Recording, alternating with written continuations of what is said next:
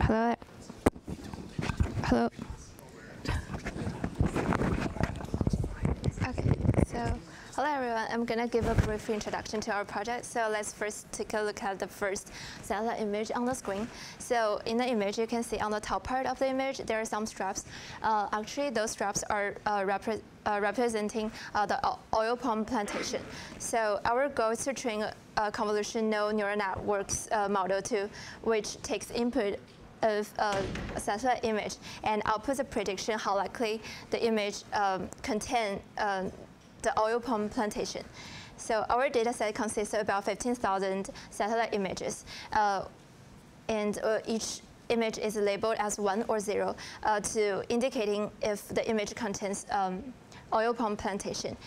So one of the issues our data set has is class imbalance. Out of the 15,000 labeled images, we only have 66% of the image which contain oil palm plantation. So to address this issue, we implement image augmentation to generate synthetic images. So we apply several image translations to our original data set. So you can see the second image on the screen. The second image comes from the horizontally flip of the original one, and the third image comes from the increasing saturation of the first one. Image augmentation makes the data set to be more representative of many different positions, angles, and lightings. So, and thus to improve our model's ability to generalize and correctly label the images.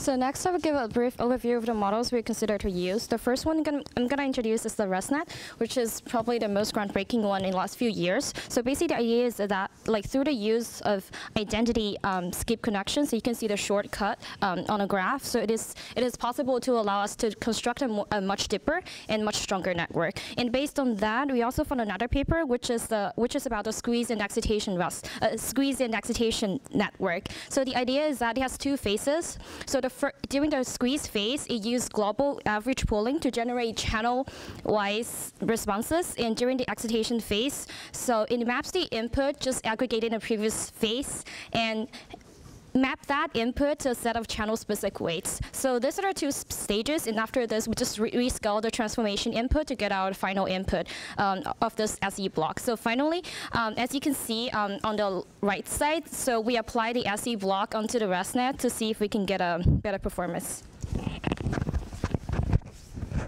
So as we can see, beautiful thing about the residual block and the squeeze and excitation block is that it's an add-on. It can be applied to other existing structures to enhance the performance.